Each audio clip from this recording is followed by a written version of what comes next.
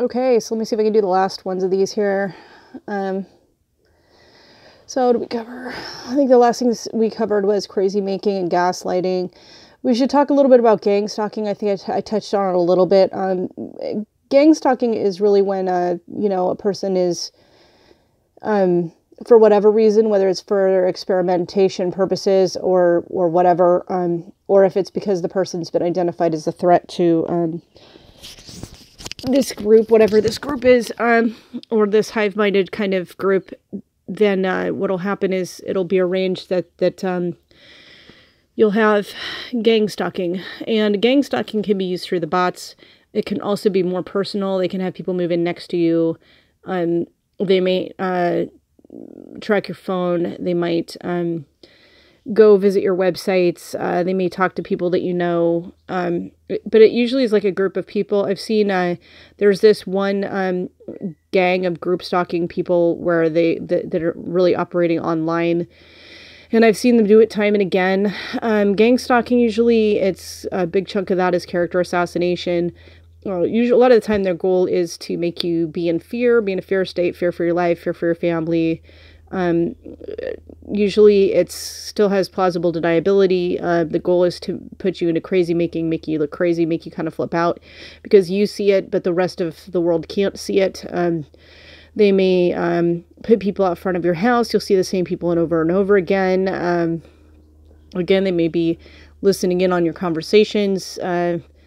They'll have people interact with you online or in person. The gang stalking can be so incredible. It's so incredible that it's unbelievable. And most what we call TI victims, targeted individuals. If it wasn't for a couple of doctors that have stepped forward now and said, yes, this is the real deal, where they started finding ways to document it and, whether it's video or footage or whatever, they have been documenting now that there are cases of targeted individuals. What it is that qualifies you to become a targeted individual is probably open for a pretty broad spectrum. So if you're an outspoken person or you're a person that might be getting ready to release something that could be dangerous, whether it's information or technologically, or, maybe you're a person that may be forming connections, or you might be building a social group, or you could, anybody that would be deemed a threat to the hive mind. And we talked a little bit about that, where there's a swarming effect that happens. It's so until you are on the receiving end of it, much like being a narcissist victim, because you're the target, no one else sees it. It falls into this weird area where it seems unbelievable because nobody believes that anybody would, go to that length to drive somebody crazy. But that is happening. It's very much happening, and now it's being documented by doctors. So it really is a real thing. And a lot of times it's happening more on the line of, it's happening more along the lines of online. So they have bots now that do it. So if, and you may have they've had channels that were taken down and stuff like that. And those are people that are more free thinking, or they're outspoken, or they're saying something that doesn't work for what they're trying to convince people of, or people that are just straight calling them out, and, there's obviously the silencing that goes along with that. So it could be silencing, or it could be super high levels of gang stalking. Like I said, they could pay to have somebody move into your house, spying on you, listening in on your conversations, et cetera, et cetera. But yeah, you can look up targeted individuals. I don't want to get into all the details of it here because it is so complicated. But yeah, people should look into that. Gang stalking is quite real. And it's who's doing that? It could be a variety of groups, but they do have the same type of mentality. Triangulation, pretty simple.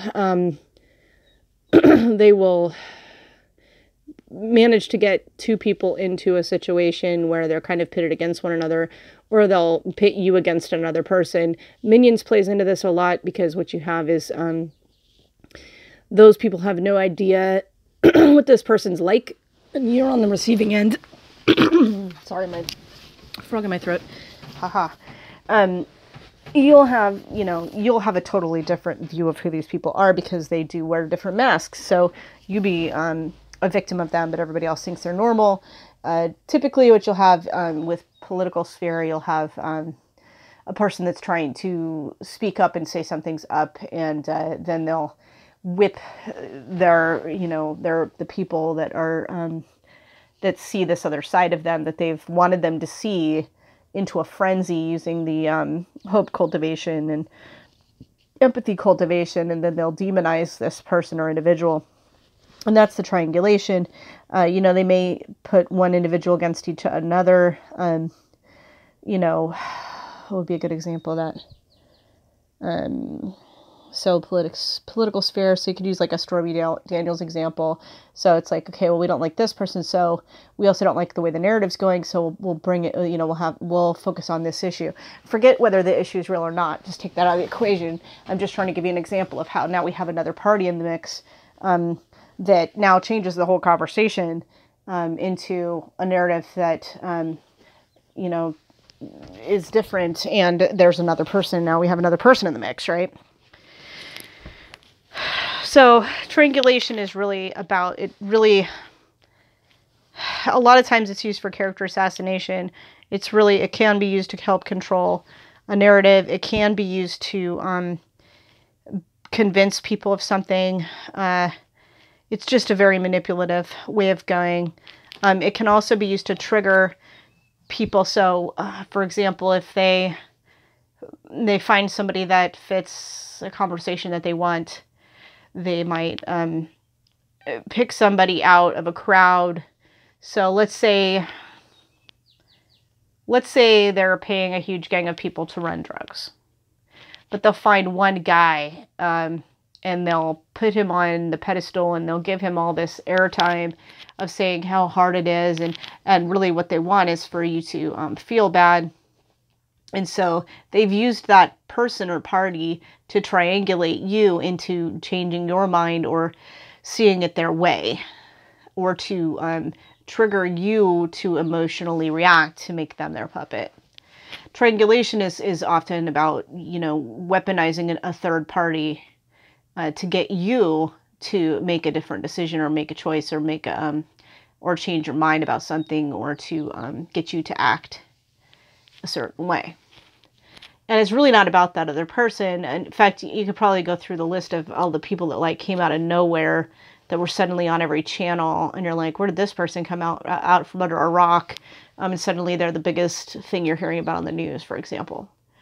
And they're being used or weaponized against whoever the target person is. So if somebody says, you know, I'm for, I don't know what, I'm for homeschooling, you know, and then they'll find, you know, a group, an organization or individual that like will tell you every 1,000 ways from Sunday of how that's terrible or how bad that was, or, you know, so they would like to triangulate groups against groups. So, you know, you get the blacks against the police, the females against the men, the straight people versus the gay people, and the gay people versus, you know, and I mean, so it just doesn't matter. Like I said, take all the emotional content out of it, and then you can see it more clearly of how this is quite masterfully done. So the triangulation, more in the big scheme of things, it can go everything from the individual against the individual to groups versus groups.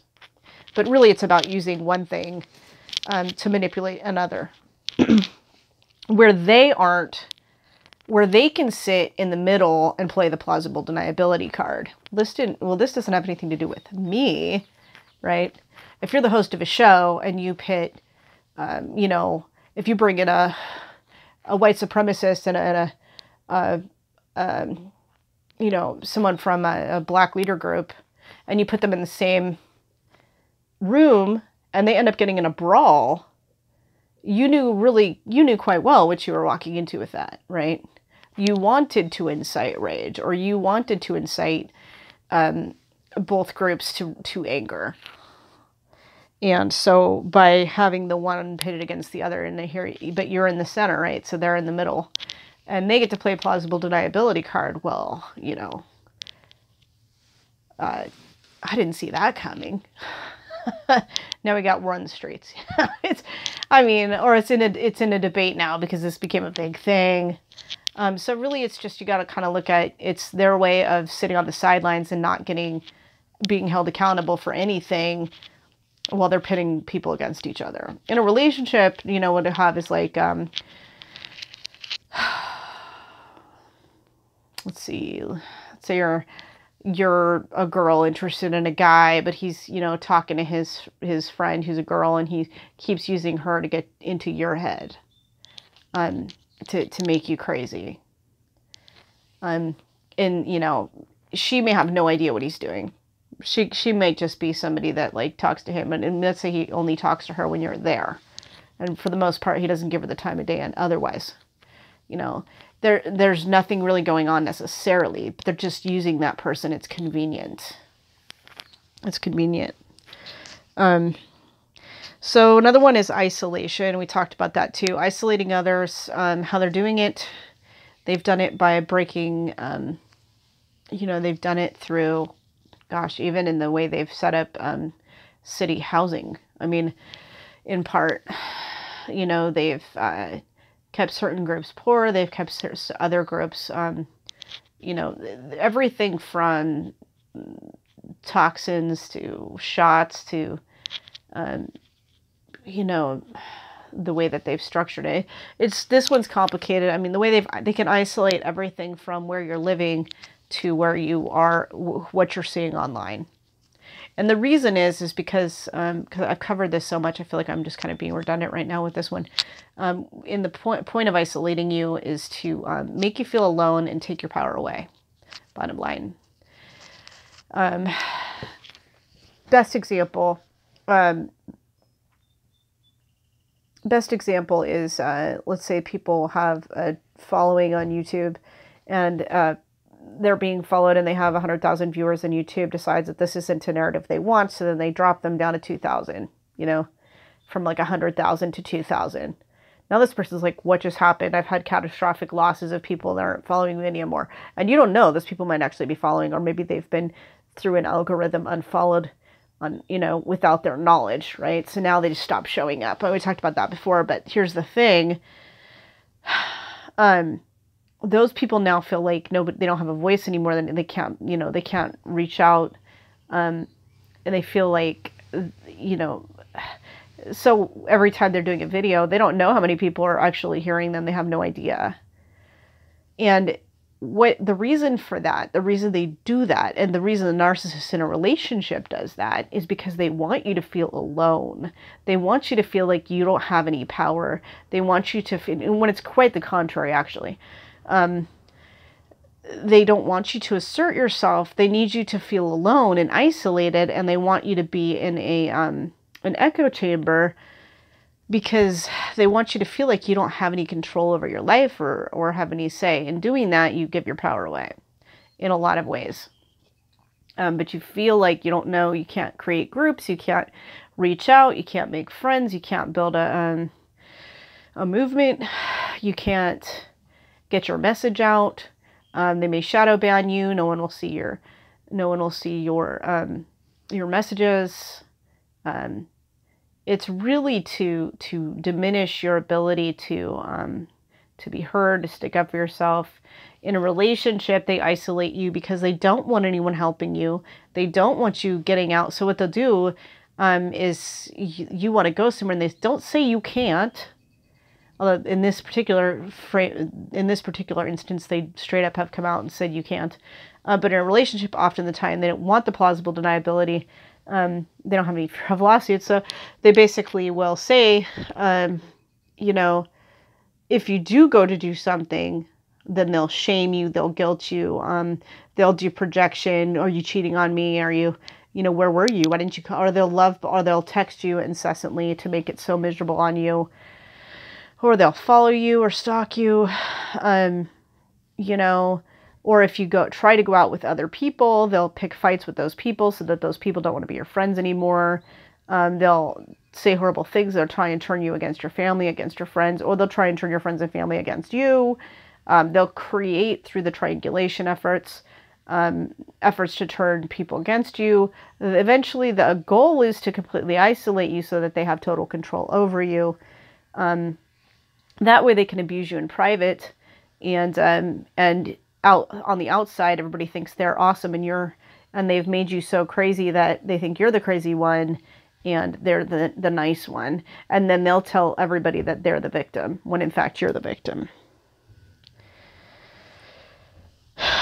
But they can't tell everybody that they're the victim if people are witnessing what's going on. And that's kind of the mistake that they've made with trying to isolate people on the social media networks and people that are screaming about it, saying this is crap.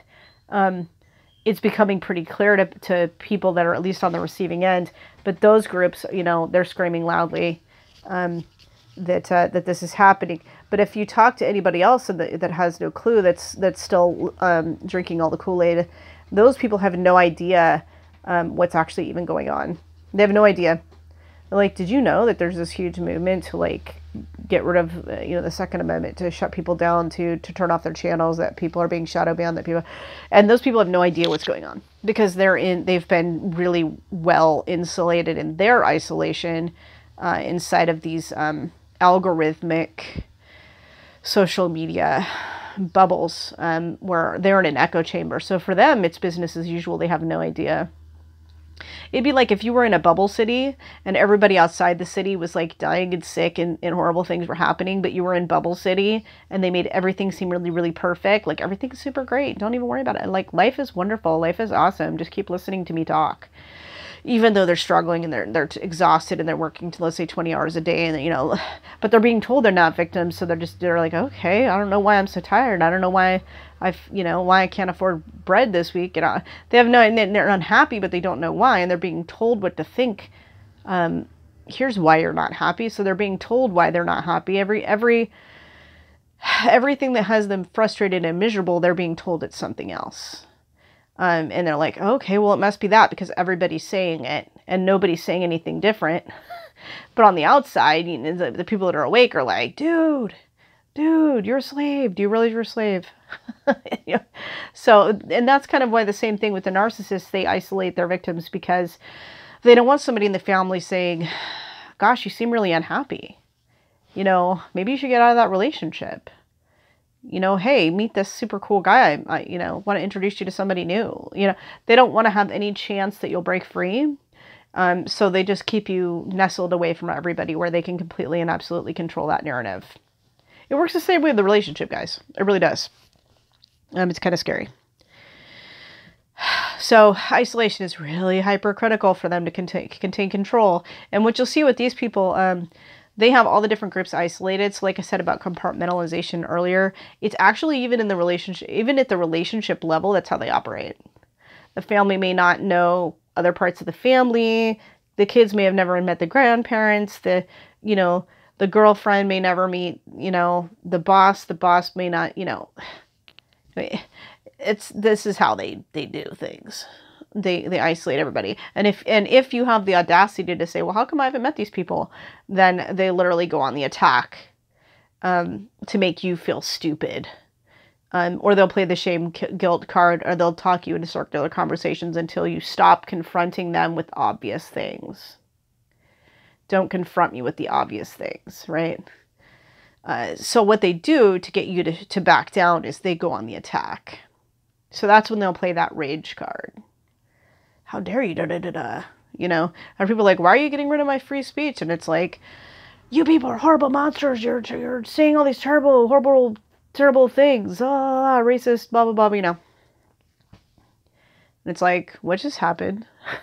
We were talking about Twinkies over here. We had one statement that didn't fit your narrative. You just turned off my entire channel. What just happened? So and that's them going on the attack and then talking rhetoric. And then they tell everybody that you're a monster. And those people are like, wow, these people are monsters, but they never look beyond. They may not even go to the next step of actually listening to the video or what was actually said. They don't actually look at what was said or done. They just listen to what they've been told by somebody they trust because they've been told to trust this person, and this person is the only thing they get to hear. So, of course, it must be what's real, right? Whew. are you getting exhausted yet? It's hard for me to even tell you the tactics. It's more exhausting to be on the, to be on the receiving end of it, but it's just as exhausting to try to explain it to people because it's so convoluted and confusing. So, withdrawal. Withdrawal. I think for withdrawal, what we're probably talking about is the slow whittling away of on the social scale. Withdrawal, in a relationship with withdrawal means is that the person, they withdraw, whether it's emotionally or they withdraw, it kind of goes hand in hand with isolation, and they just kind of do this disappearing thing. And, but they make you feel alone. So this kind of goes hand in hand with the isolation because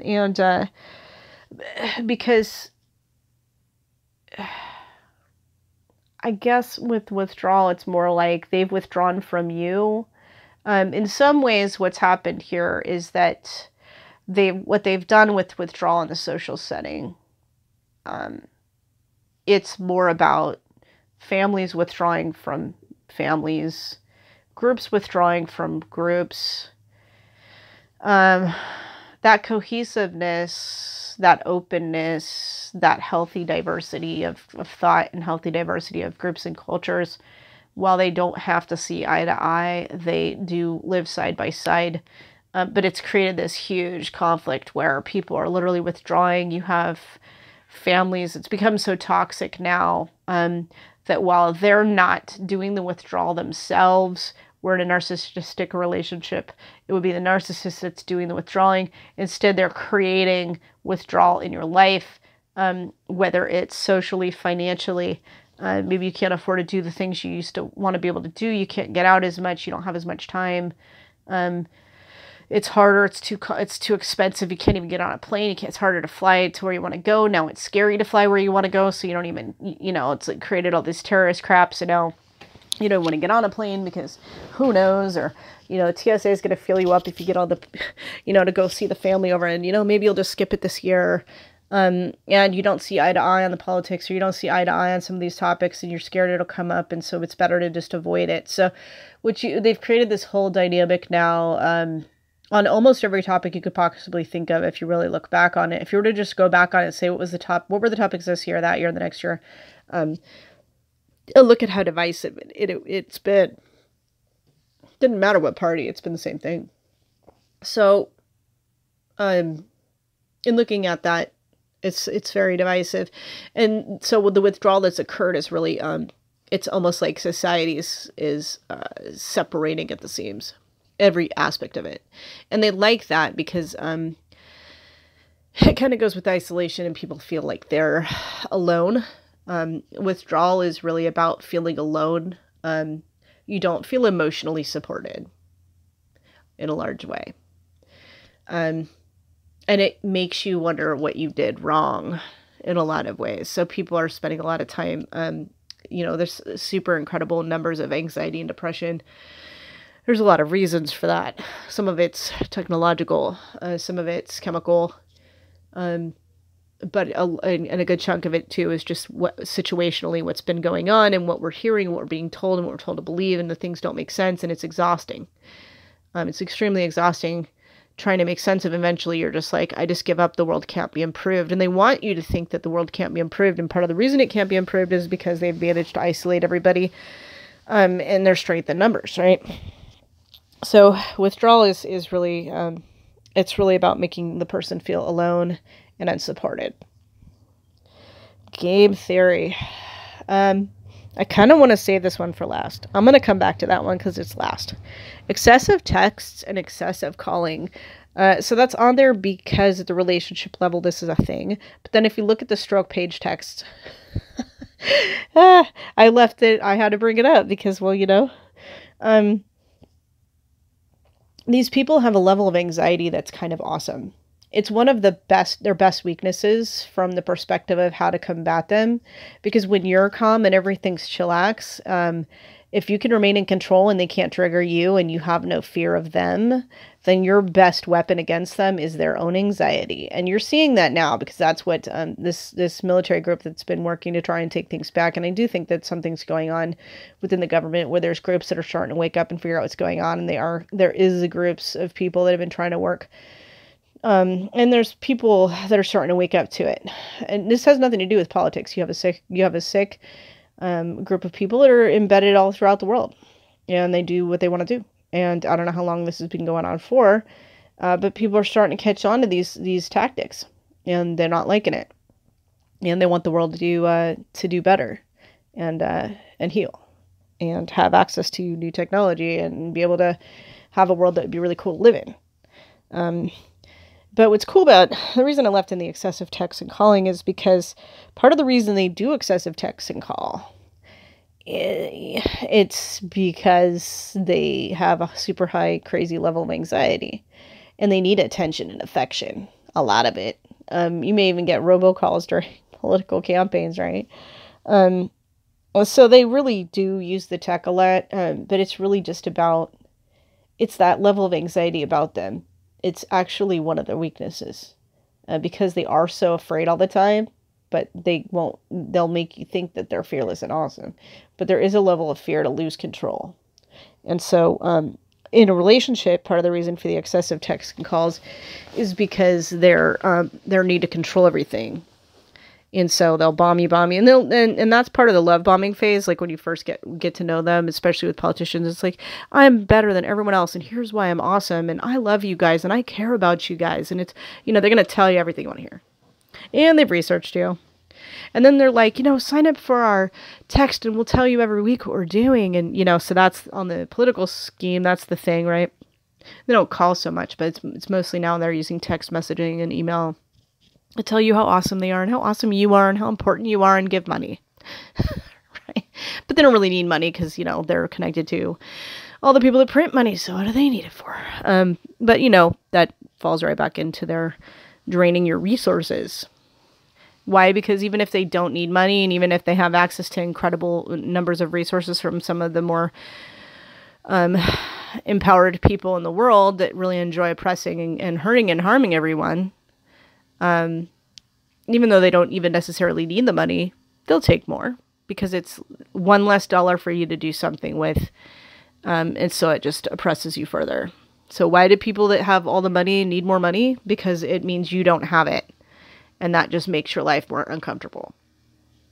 And plus they really get off on the fact that you giving them money makes you think that you have some kind of power over. It's an entertainment thought for them. It's like, oh, they're giving me money because they think that I'm going to do what they want with, that somehow them contributing to my campaign is going to make me more apt to do what they want me to do. Ha ha ha. They really do get off on these power trips. It's really fun for them. Okay, ever presence. This one's straight out of HD Tutor. Ever presence is it's hard to understand it. It's on a relationship level, it's kind of odd. It's like they have this way of leaving little things in places, or like, and my ex's favorite is like colognes and sprays. They come through and like, smell this perfume, leave a huge, or leave it, or, and it's hard for me to say. I don't know how intentional it is, but it's something that they just do. Where these little remnants are reminders about them all over the place. They'll have a tendency to do stuff, or they'll do things that they know drive you crazy, but that you'll remember that they were there. And it's just kind of to stay, it's almost it's like having their own way of haunting you. And, if some of the people I know, it's like, it's hard to say how intentional it is, or if it's just a byproduct of their nature. And, at the level of like some of the more elite ones, I'd say that it's pretty intentional. So for them, it's more like, you could just, this would be pretty easy. So advertisements, through the calls and texts, that's a way of having ever presence. Actually, that's another aspect of it. It's not just the anxiety component, but it's also their way of trying to stay in control, and it's their way of making sure that you're always thinking about them, because then it keeps that energy coming into them. Keep thinking about me, keep thinking about me. And they're all guilty of doing it, all the politicians. They all do it that I've seen. They used to use robocalls, they'll use text and email. But it's just to keep that energy flowing into them, you know, and to keep you, and it's also to kind of keep a pulse on, to make sure that you keep thinking what they want you to think, right? So news outlets, obviously, is another one. Radio. They control pretty much all the different aspects of the information that you're going to get. And you can boil down who owns that into like 6 people. And then above that, I think, is like one entity. It's kind of crazy. Promised gains. Boy, that one's an easy one, right? Does anybody even need to have me explain that one? Promised gains, like that's your number one political theater right there. Here's all the things we're going to do, but we're never going to do it. Never an easier one to convince people of, right? I don't think I even need to go into that. The reason for promised gains is because they want to be able to continue to tell you, here's what we're going to do, and then they let you down. And that is fuel in itself. So here's the part that people probably wouldn't expect to hear. They enjoy your pain. They eat your pain, okay? So making you all these promises, they know full well they're not going to do it. And if they do it, it's going to be just to be able to sell you on the fact that they did something they said they were going to do at the end, to get you to buy off on all the other 40 things that they're not going to do that they told you they're going to do. They get off on it. They enjoy watching you suffer. They truly do. And they can play on your heartstrings all day long. And if you stop buying what one guy's selling you, they'll switch that guy out with another guy that will do the exact same thing. Right? So plausible deniability, it's also to crazy make you. And it's also to make you lose hope. Because they want you to feel powerless to change your own life. That you're giving your power away to somebody that's telling you they're going to fix it for you, instead of you trying to take steps to act in your life and make the changes yourself. So you're giving your power away to somebody that has no intention of actually doing anything at all to help you out. And because you're not researching carefully enough, you're not finding people that actually do what they say they're going to do. So you can't even vote the people in that would actually do what they say they're going to do to actually make the difference. Because you don't look beyond the idea that what they're saying to you isn't what their actions are conveying.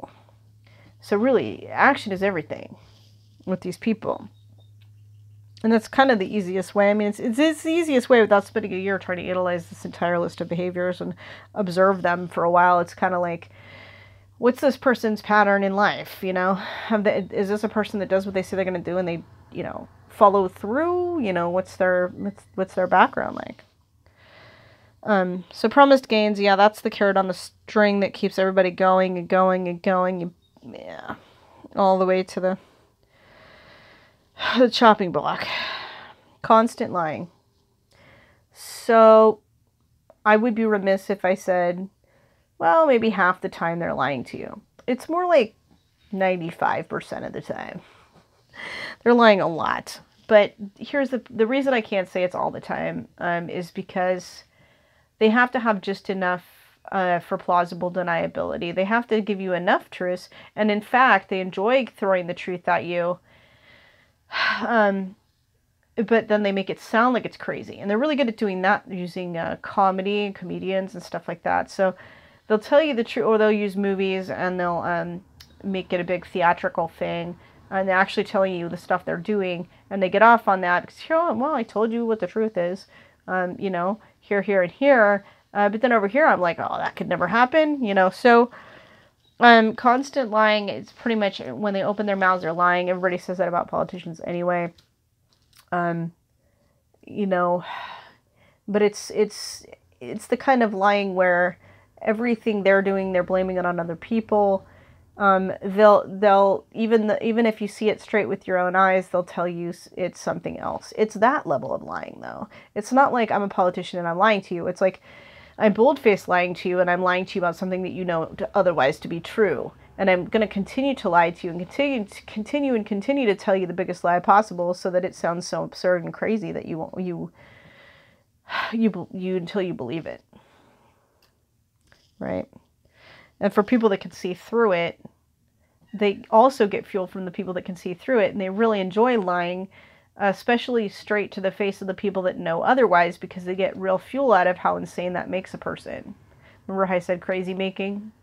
Nothing's better at gaslighting somebody when the person is 100% clear that what the truth is, and they bullface say straight to their face or on every news outlet possible that this is not that this is not what happened, even when every ounce of fact says otherwise. That nothing will make a person more insane, right? And then they isolate you and they silence you, and you can't do anything to combat it. And then make sure that you can't prove it to anyone else because you've been, because everyone else sees this false image of them. So in the end, you look crazy if you've caught on. Hoovering is usually at about the like the midterms, or if it's in the at the next election cycle. So if you think about presidents, they could behave horribly for 4 years and then try and buy you back right before the next election. So that tends to be when they start actually doing a couple of the promises, so they can point at those and say, ignore the other 90% or 95%. Just focus on this 5% here that I did. And that's what they'll make the entire narrative about, the 5% things that they did do. And then you can't get a word in edgewise about all the other things they didn't do, or promises that weren't fulfilled, or how they really voted. There won't be any way for you to actually, there will be nowhere for you to share that or vocalize that, and you'll be basically only telling it in circles with other people that already know, because you've already been isolated into groups and segmented out by algorithms based on the conversation you're having. And if that's not enough, and if you are a real threat again, you could become a targeted individual. So hoovering is really about getting you to love them again. That's what it's about. And they'll try to buy your love back, and they won't do it for very long. So you can pretty much count on that for a very short period of time before they revert right back to what they were before. And they're incredibly convincing in a lot of cases. And they'll use plausible deniability. So if you have any beef with anything they've done, they will always have a sob story or a sad story or a plausible deniability explanation for it. Or they'll use triangulation and blame it on someone else. Let's see here. Unlawful behavior. These people, I'm telling you, there's really no way to know exactly the levels or extents of their crime. I think the only way would be surveillance, because they're so very shifty and so very good at walking in the shadows. The levels of unlawful behavior could be, the worst of the worst, and you would not even see it coming with these kinds of folks. You wouldn't see it. You just wouldn't. But they do tend to usually have some kind of a problem or an addiction or some kind of negative behavior or trait. Something typically that's self-destructive, and a lot of the times eventually it comes to light, but it just depends on how critical they are to the overall value of this hive organization. That essentially what you have is that they may have mass casualties just trying to defend that one person, if that person is a mission critical person. So, and they don't care, because they'll sacrifice, 3 of their limbs if that one limb is what they need to continue, right?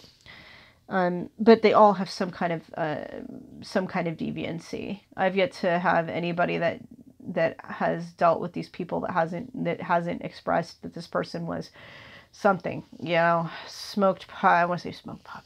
So many people pissed off at me for that one. Did some kind of drug, was some kind of alcoholic, had some kind of a vice, had some kind of an adrenaline rush junkie, maybe was a cheater, had some kind of risky behavior, like, that kind of thing. And a lot of them are sexually deviant. because the not all, because there's two different kinds. There's kind of like an intellectual version, and then there's the kind of the more somatic, where they're I hope I'm saying this right, somatic anyway, more physical. So those people are more about carnal reward, where the more intellectual really is more about like dominance and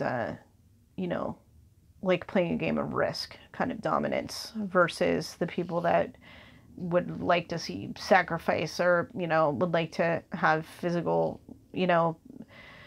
group sex or something. But usually there's some kind of a sexual deviancy with these people, or some kind of sexual harm. They like to control or dominate, and in other cases it's more of like intellectual dominance, how we can screw with people's minds. In both cases they have kind of like a god complex. Soros is a perfect example of this, in my opinion. Just say control freak. That kind of falls into the god mode I was telling you about. And again, control is largely because of fear. It's for them, they'll be, I am all powerful. You are nothing. You are a useful appliance. But there is something within them innately that is driven at its core by fear. They are disconnected. They can say it's rage control, and they'll seem cool and collected. They don't really have a whole lot of emotional width or breadth, but they are, they get a high out of it, or at some core level, at some level, they need to be in control. And they do need us in a lot of ways, for our creativity, for the energy that we have, for the, we're useful appliances, right? So yeah, they do there's control freakuses, but in a lot of ways, if you flip the cards over on them and you figure out how they operate, then you're in control, and everything they try on you, you can use their own weight against them. And once you figure out what their weaknesses are, which is their need to control, so if they can't control you, that sends them through the roof. And if you stay calm and collected, then suddenly they go crazy. And if you stay calm, they look insane. If you stay consistent, then other people see that they're not consistent. Meme warfare has been a really good way of doing this. If people have been saying, like, look at these two things, right? They don't even make sense. And they do it in a picture format. So even the people that have been totally dumbed down can see how absurd it is when you put it side by side. And part of that's just the act of observing the ridiculousness of it, And they don't like to be humiliated, these people, because they think they're God. So anytime you flip these tactics around on them, or if you know their tactics and you avoid those tactics, then they feel like they're losing control. And then they start to behave and act. They act erratically, and they start to make mistakes, a lot of mistakes, because one of their biggest downfalls is that anxiety. The calm and cool and collected ones are obviously more dangerous. The intellectuals are far more dangerous because they may not be the most connected necessarily as far as intuitiveness, but because they roll in through fear, they do have a lot of plans and alternative plans to those plans, and such and so forth, and pretty well connected as far as people and minions go. So what they can't account for is the people that can't be puppeteered and know their tactics and are more intellectually intelligent than they are. Those people are extremely dangerous for the intellectual narcissists. If you have somebody that's brilliant, that does know what they're doing, and does know the tactics, and does know how to counter the tactics, and does know how to, creatively outplan them, then you have a recipe for success to get to correct the problems that we have in the world. But that would take some of the most brilliant minds that have that care about the world to collect together and put their heads together and do their own inner work to become really immune to what's going on, essentially. And then the funniest thing of all would be to just watch them be completely anxiety-ridden and beside themselves as they lose their control. Just kind of, I think, what we're starting to see now. And the last one is game theory. And that's where that kind of plays in. So that kind of rolls into this last point, which is game theory, which is, it's more like you need to have the best hand and the best numbers or don't play. Now, in their case, they have a great hand, but I don't think they have the bigger numbers we do, which is part of why they wanted to reduce the numbers, because it's harder to contain people and control narratives and maintain control over a population. The more there is, the more dangerous that becomes, because in game theory, you could, if people start to step out of it, you could lose pretty quick. But yeah, if you don't have it, then you don't play. So in a relationship where you're with a narcissist, and let's say they've managed to convince all your friends and family that they're awesome and you suck, and they've isolated you and you have no job, and, and everything they're trying to do to gaslight you and attack you and get to, and get under your skin and make you seem crazy, and basically they're sucking you dry of energy and sucking you dry of all your resources, or maybe they're, drained your bank account or your savings. The best thing you can do in game theory, one of the terms, I think one of the tactics was gray rock, which is where you give no emotion, you give no response, you just stay completely calm and you just kind of stare and ignore them, right? So, let's just take one angry YouTuber completely having a meltdown and screaming and yelling about what's been done to him, versus pointing it out calmly and saying this is just not okay, and then not giving them one more ounce of credibility. The person that's jumping up and down and screaming, yelling, is feeding them like crazy energetically, versus the other person that's just firmly saying this is not acceptable. And we're not going to stand for it. I'm going to continue to move forward, and I'm going to continue to be unfazed, and I'm not going to allow this to bother me, that kind of thing. So there's two different ways of approaching it. One is more of a gray rock, where you're not giving them any energy, and you're maintaining that consistency, and you're not allowing them to crazy make you so that you lose credibility. And then in the end, they lose that power over you. Also, the person that does their inner work by default tends to get, if they're doing that spiritual work, if they're facing everything that's being used on them, the minute they start looking at how they've been triggered, what are they using against me, if they stop trying to fix it on the outside and they start fixing it on the inside and using it like a mirror of, okay, how did this person trigger me emotionally? And they go back and they write it down and they start focusing on that, and one by one, patching up the holes in their armor.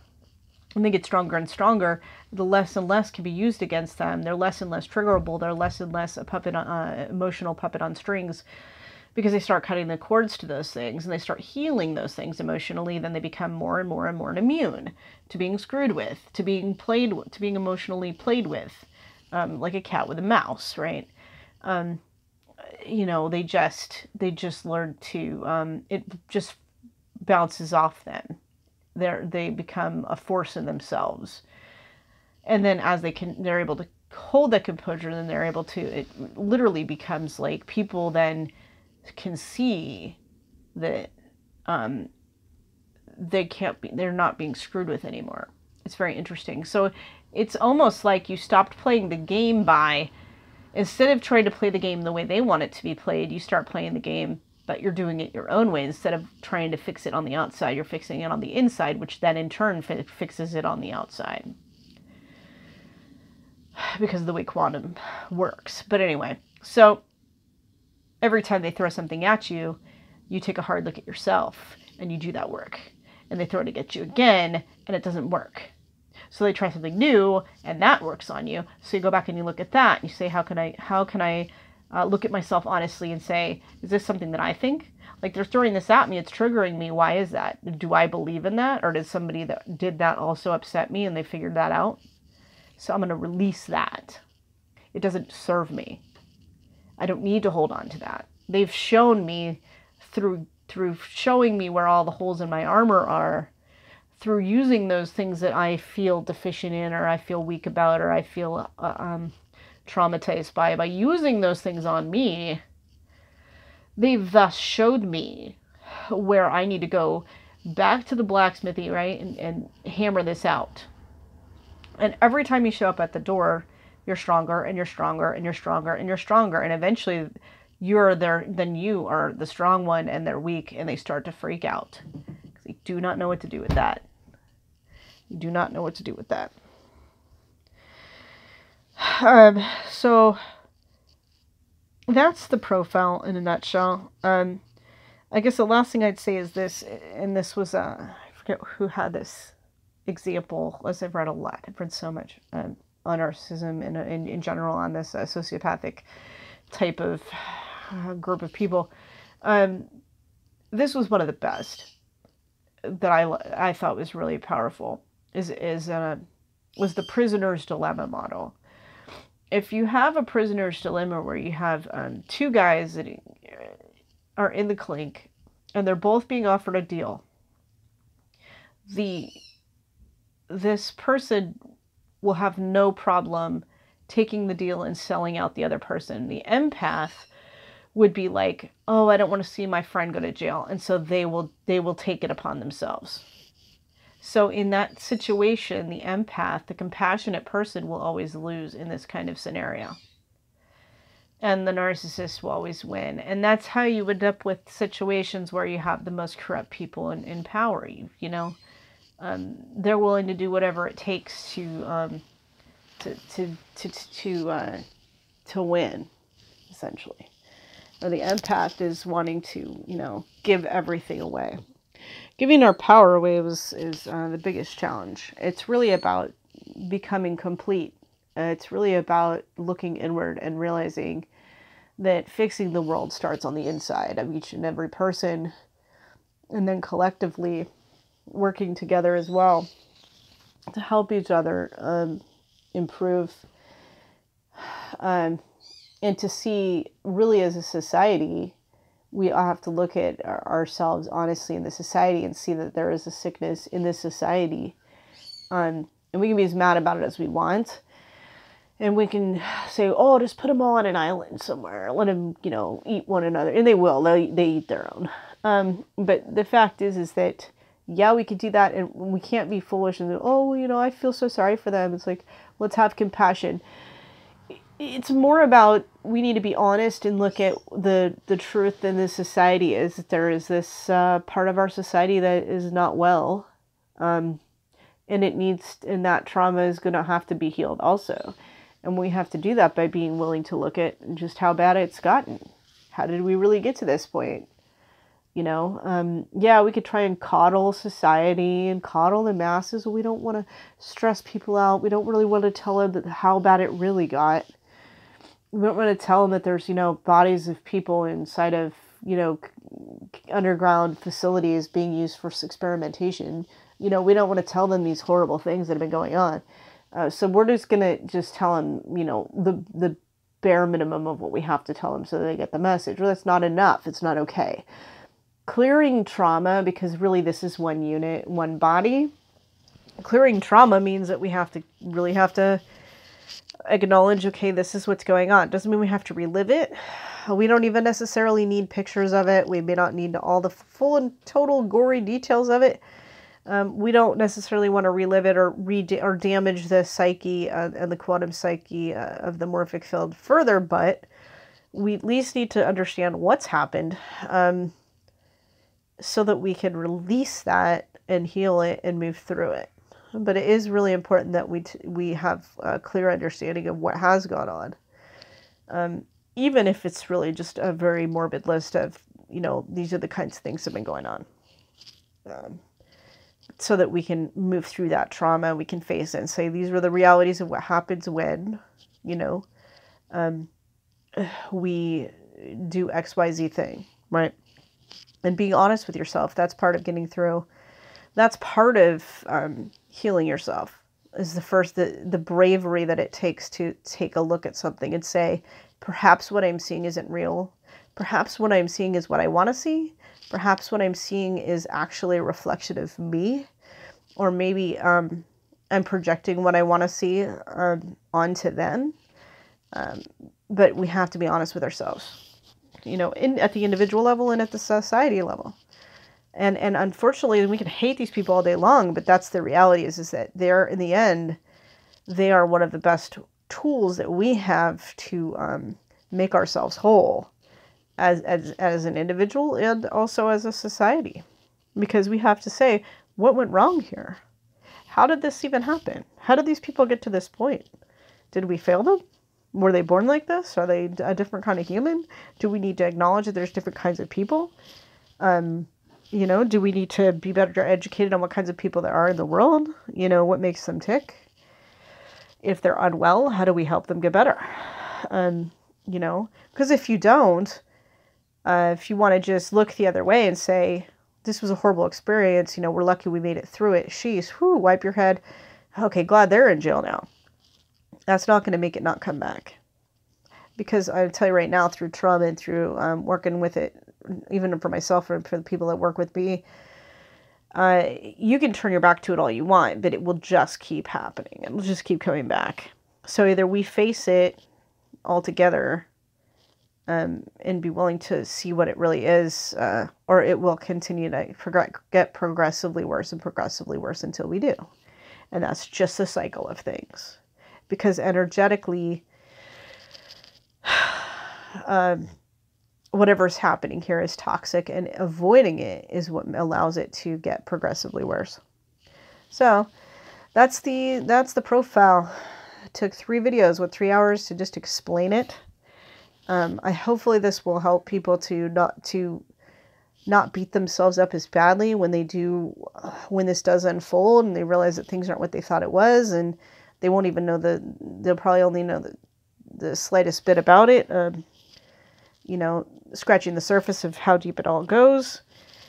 But hopefully, if you're patient enough to sit through these videos and recordings and really learn a little bit about what it is the world's been kind of dealing with here, you will then have a little more compassion for yourself as to having been misled or mistaken.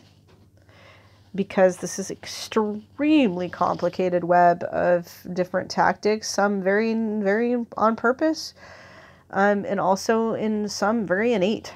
So I can't tell you what causes it. I don't know. Again, it's not really so much about psychological profiles and medicinal, diagnoses. It's really about, this is the list of behaviors that's pretty much sums it all up.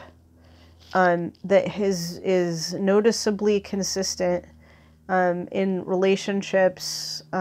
It's a growing pattern of behavior. It's pretty much scalable from lower level all the way to the top. It's good enough that I feel like I can put this profile out there and I can stand on it. And every person that I've showed this to, one of the nicest compliments I got, in fact, was a person that said to me, hey, all I needed was somebody to tell me that I wasn't crazy and that what I was seeing really was not making sense.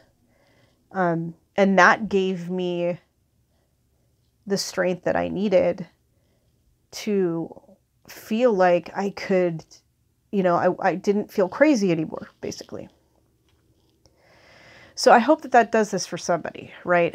I hope that they can look at this and say, wow, I'm not losing my mind. Wow, really, this is actually happening. Maybe it's not me. Maybe, all the people in this group that I hang out with really do have it wrong. Maybe what these people are doing is actually screwed up, and have them not feel alone. Because that isolation thing, boy, I tell you, it really is it's really powerful when people feel like, when they question their own sanity. What the doctors will say, most of the time, if you feel like you're questioning your own sanity, or if you're questioning whether you're sane or not, you probably are. You probably are sane. So the world feels like it's going crazy right now. And people really feel like they're losing their minds. And things don't make any sense. And it's been by design.